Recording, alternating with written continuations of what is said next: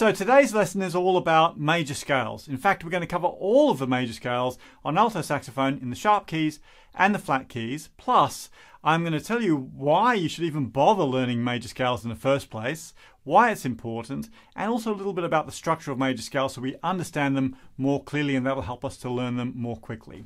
So quite a lot of stuff to crack on with. It's going to be a good lesson, so hang around. Hey, also, if you enjoy videos like this where I'm teaching saxophone skills and helping you to improve your playing, then don't forget to give us a thumbs up, click that subscribe button too so you don't miss out on any future videos that I'm putting out. Right, let's crack on and get started. G'day, I'm Nigel McGill from McGill Music Sax School. Thanks so much for joining me for another one of these videos. Today is a hot topic. In fact, we've got thousands of students studying with us inside Sax School, and the tutors and we talk to our students a lot about major scales because it's so important. So today I want to give you a little free lesson that's going to give you an introduction to major scales and hopefully give you a really great resource that you can use and come back to time and time again to get your major scale skills together. Major scale skills together. That's quite a mouthful, isn't it? Now I've created a little PDF worksheet for you that's up here, or you can get it in the description down below.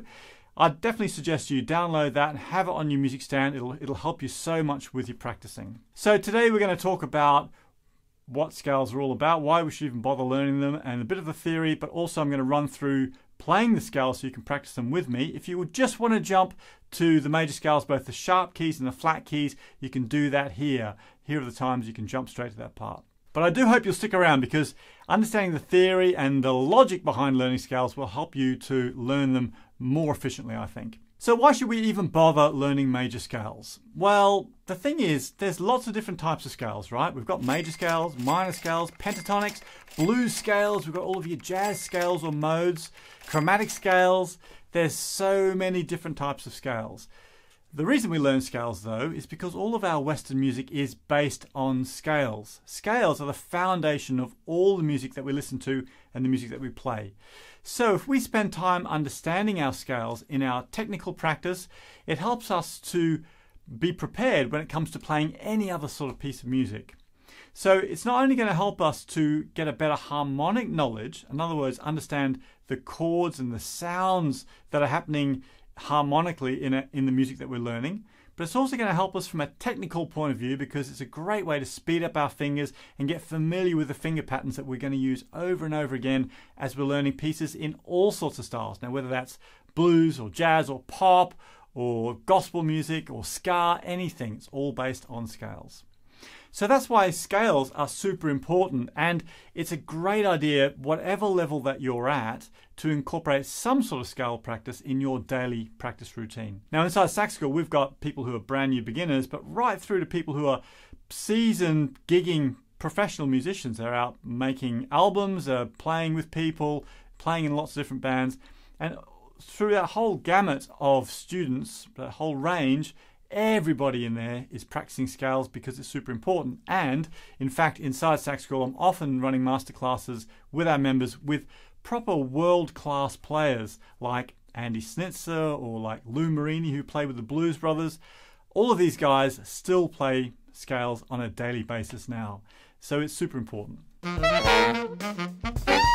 So let's talk quickly about the structure of a major scale, because if you understand the basic theory, then it makes learning scales much more easy. So every major scale is based on the same format or the same pattern of tones and semitones. So a tone is like a whole step in music, it's 2 semitones, and a semitone is a half step in music. So let's start off by looking at the very first scale that we're likely to ever learn, the C major scale. I bet you probably already know how to play the C major scale. So as we work through the notes of a C major scale, we notice this pattern emerging. C to D is a whole step, D to E is a whole step, E to F is a half step.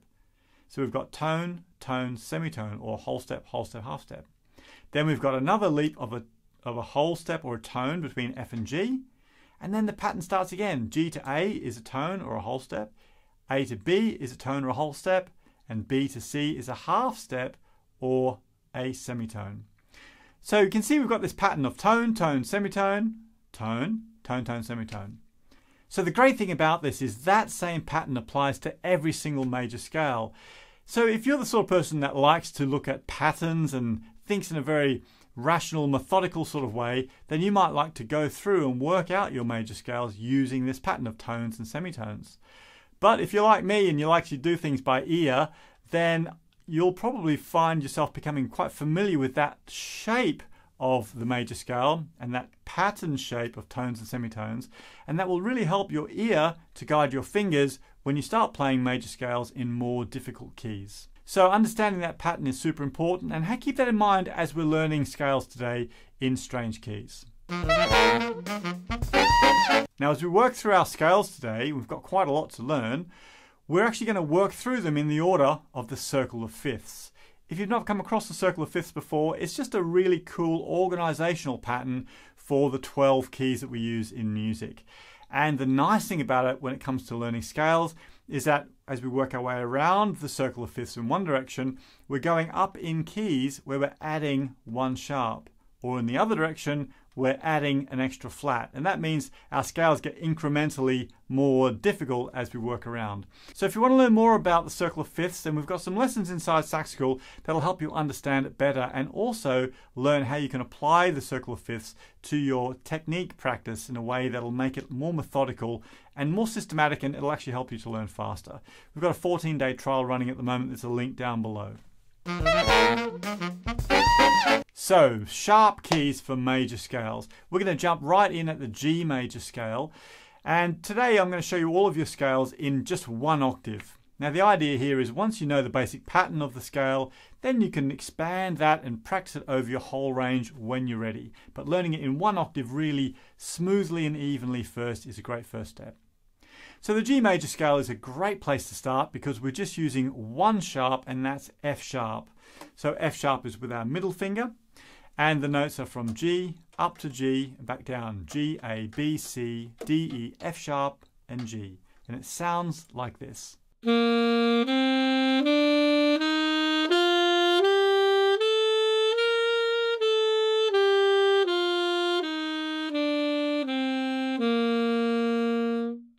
Moving on, our next major scale is D major, and to do this we're just adding in the note C sharp. Easiest note in the saxophone, no fingers whatsoever. Let's have a listen.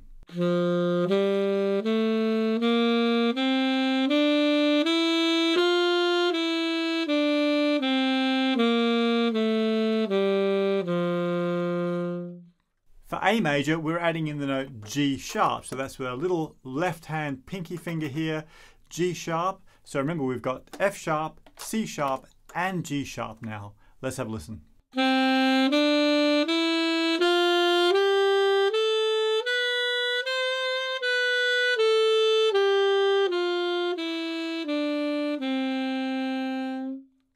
For E major, we're adding in the note D sharp. So for D sharp, we've got 6 fingers like D, but we're adding our little finger in down here. Let's play the E major scale.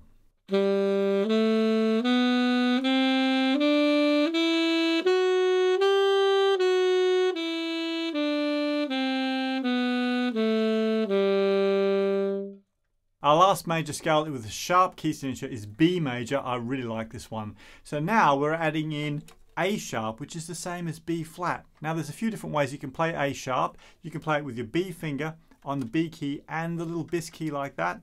Or you can do it 2 keys and the side key down here. It depends which one you're most comfortable with. So try swapping between the two, get comfortable with both.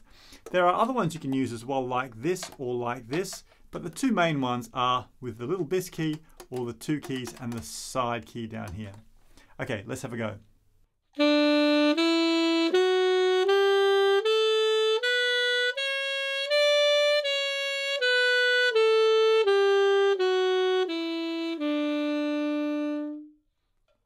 Now, you're probably thinking major scales are a little bit boring to practice, so to help you out with that, I have a series of lessons inside Sax School called my 5-minute workouts, and my major scale 5-minute workout is actually really popular amongst my members. So if you want to check that out, it's a really great condensed way to practice your scale super quick and fun, and something you can do every day. That's part of Sax School membership, and you can actually get started with a 14-day trial. There's a link down below. Hey, now just before we move on to our flat major scales, let me know in a comment below, what's your favorite way to practice scales? I'd love to know. Yes, it's time to look at our flat major scales, and to spice things up a bit, I'm going to use my zebra sax. You can actually watch the video of how I made this zebra sax up here. So our first flat scale that we're going to do today is F major, and that uses B flat. Now we've just learned A sharp, which is the same as B flat in the previous scale, the B major scale. So you should know all about the fingerings that we need for B flat, otherwise it's just F to F. So let's have a go at playing that one.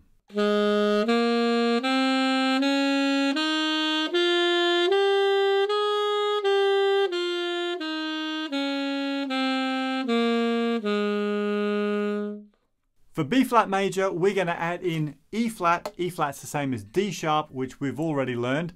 Let's have a listen.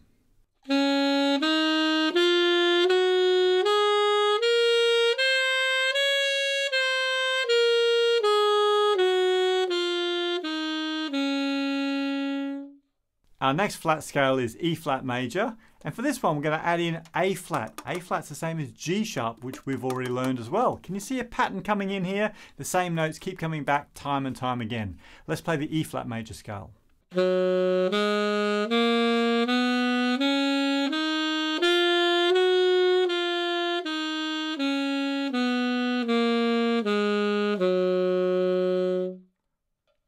For A flat major scale, we're going to add in D flat. Now D flat is actually the same as C sharp.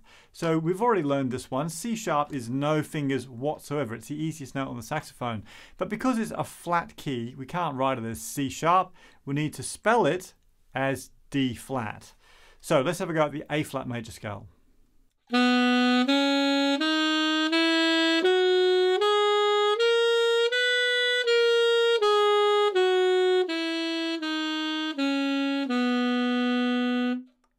Okay, just two flat scales left.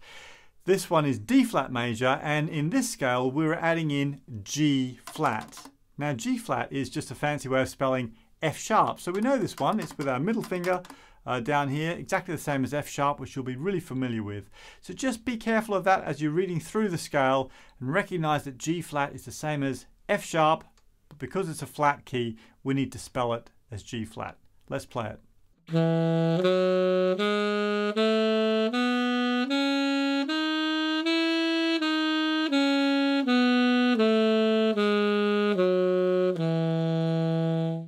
Now, just in case you're unsure about that low D flat, here's the way you do that. So D flat starts like low C, so 3 fingers left hand, 3 fingers right hand, the bottom key down here with our pinky finger, and then we add our left pinky finger on the outside key here. So that's this one here. Can be a bit tricky to coordinate all of those fingers, so just think about your hand position to make sure that you've got enough reach on that pinky to get down to that outside key.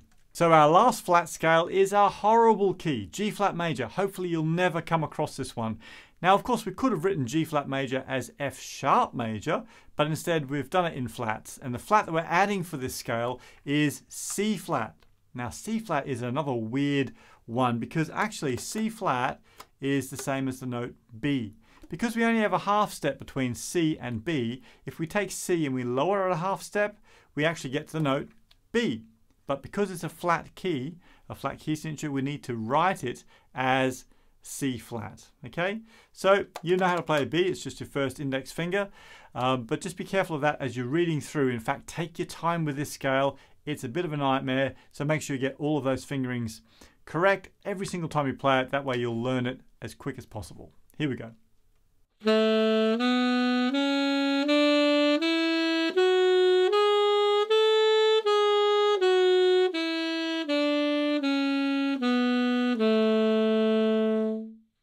Well, there you go. We made it through all of the major scales on saxophone. Thanks for sticking through with me. And let me know in a comment if this lesson has been helpful to you as well. Your feedback really helps me. It helps me to make better lessons for you as we go ahead. Also, if you really want to make great progress in your saxophone and you're curious about how Saxcool can help you, then grab the 14-day free trial, which is available as I'm filming this. It's a great way to go in and see all the amazing resources that are available inside McGill Music Sax School. because we have thousands of students in there every single day using our huge library of courses and lessons that will help you really push your playing forward at whatever level that you're at now. Plus, myself and my team of tutors are on hand in there to answer your questions and support you all the way through. So I do hope you go check it out. There's no obligation. Just grab that 14-day trial and come and see what all the fuss is about. Well, whatever you're up to, keep practicing hard, and I hope I'll see you on another video real soon.